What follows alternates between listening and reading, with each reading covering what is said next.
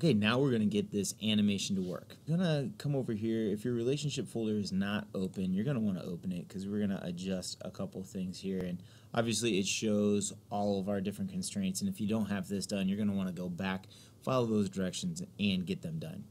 Here we go. Scrolling all the way down, we are going to want to turn off one of the train tracks. So I'm going to click on the arrow on the components and go all the way down to the last one.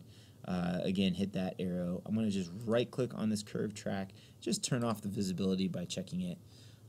So now I'm going to hit Constraint on here, and I want to do a single constraint and a direct constraint. I'm going to flip this around and click on the back of the train body and also one of the spokes.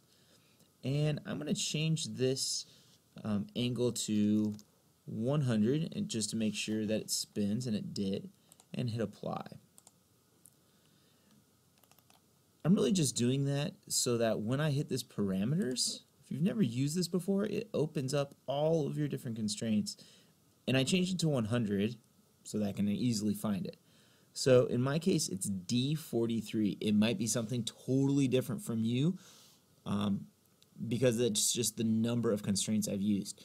So the reason why I named it 100 degrees is so that I should have it at 100 degrees and you should have it 100 degrees, and that's the one we want to change. So we want to change that. We're going to click on where it says D43 and call it crank. By the way, this is case sensitive. I'm going all lowercase. I'm going to hit done there. And actually, I'm just going to right click back on that angle and change it back to 0, and it spun back, so that's cool.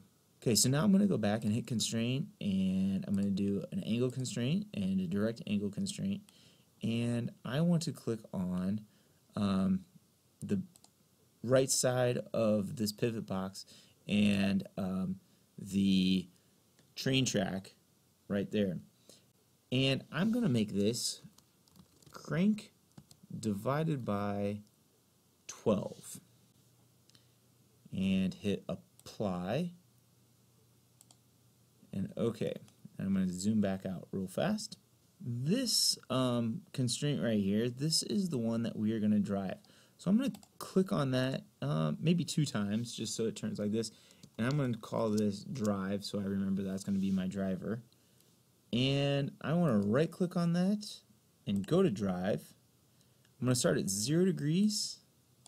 And let's try 360 degrees and press play.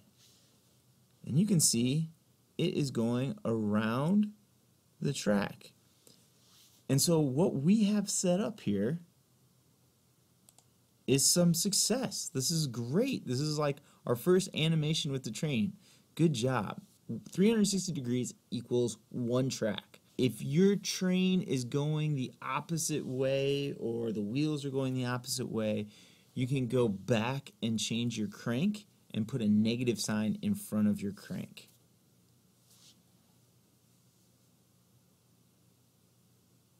One way to also speed it up is to hit this right here and change your degrees from 1 to like 4. I'm going to right click on drive, I'm going to hit drive, and I'm going to make this go around and around and around like 25 times. It's just going to go around forever. There it goes. And I've got the speed set at 4 degrees, a little bit faster.